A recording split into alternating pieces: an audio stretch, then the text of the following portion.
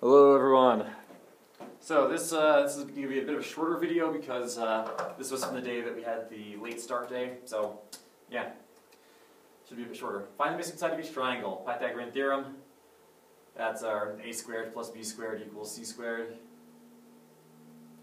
I'll just do one of these two. Let's go with, actually I'll set up the equations for both of them and then you can try that on your own. Alright, I want you to do these on your own.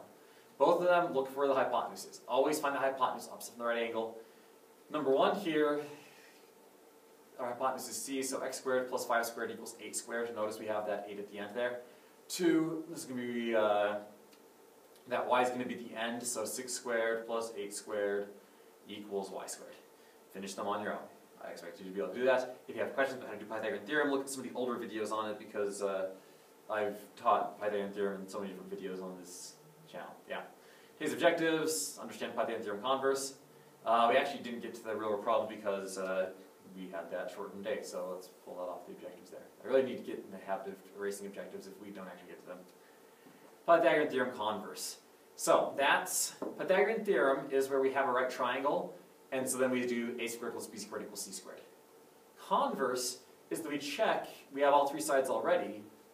We already have a, b, and c. We check if a squared plus b squared equals c squared. If it does, then that means it's a right triangle. Oh, today's lesson. I remember this now. Today's lesson, you will want a calculator. In fact, I will want a calculator. I forgot about this, but we did this the day that I had everyone was gone, or not everyone was gone, a lot of people were absent that day, and so, yeah. You want a calculator that can do exponents. Okay, so, converse, we set it up, we need to do this equation. We need to make sure we have the right number at the end, so we need to make sure we have the biggest number last. And that would be the 73 in this case.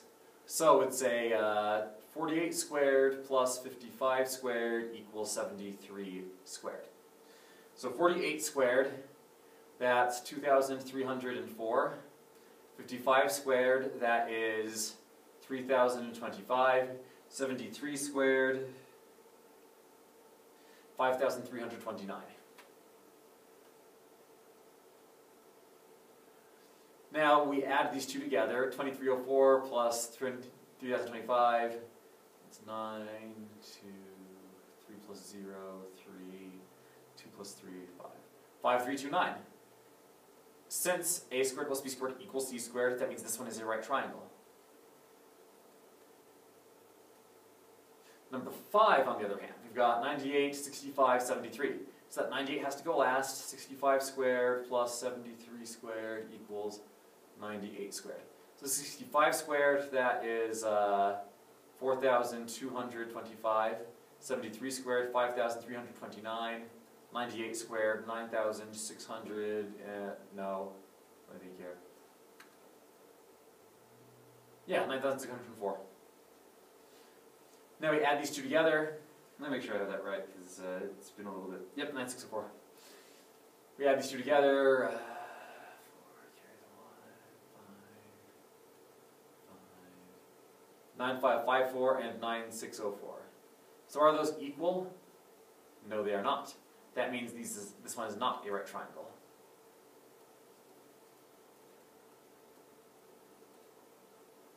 Okay, so that's how Pythagorean Theorem Converse works. You set up an equation like this. If you already know which one's the biggest, set up an equation first and square them. If you don't, and we'll look at those in a little bit, problems where we don't actually know it immediately, you'll want to set it up slightly differently. So this page, I'll do 2 of these with you guys. How about 6 and 7? Then you can do 8 and 9 on your own. Again, calculator, highly recommended. Alright, so pause the video, try these out on your own, and then I'll go over 2 of them with you, 6 and 7. So, problem number 6. Let's set this up. 84 squared plus 187 squared equals 205 squared. 84 squared, 7,056. 187 squared, 34,969. And 205 squared, 42,025. Add these up. You may find it helpful to add them up on the calculator rather than trying to add them up in your head, but just make sure you're typing it in correctly on the calculator. If you add these two together, they make 42,025, and so you have the same number twice. They are equal, so this one is a right triangle. Yes, it is. Number 7. So, we'd want to do 250 squared plus 350 squared equals 450 squared. So 250 squared, that is 62,500. 350 squared, that's 122,500. 450 squared is 202,500. If you add these two together, let's see, 500 plus 500,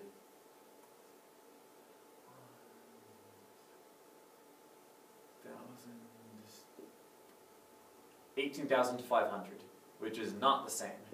So this one is not a right triangle.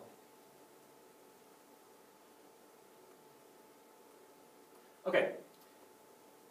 How about something like this? Here we've got 5 square root of 11 and 6. Which side would be the longest? What's our hypotenuse here? And it's interesting because I have some students that immediately want to say square root of 11 because 11 is bigger than 5 or 6. Other students want to estimate it, and that's good to estimate. If we estimate this or type it on the calculator, we can see that it's actually smaller than either of those other two. So we could set it up 5 squared plus square root of 11 squared equals 6 squared. I actually, though, on a problem like this where I've got square roots, I like to square them first. Strategically, I like that best because then I can make sure I know which one's biggest. So 5 squared, 25. Square root of 11 squared, the square root and the squared cancel each other out, giving you just 11. 6 squared, 36. And then we can just add 25 plus 11 equals 36. So 36 equals 36. Great. So this one is a right triangle. Let's look at 11 here. 3, 5, and square root of 31. So let's square all three of those. 3 squared is 9, 5 squared is 25, square root of 31 squared is 31. So now I can see which one's biggest. The 31 is that. Let's go to the end of the equation. So 9 plus 25 equals 31. And 9 plus 25 actually equals 34, so those are not equal, so that is not a right triangle.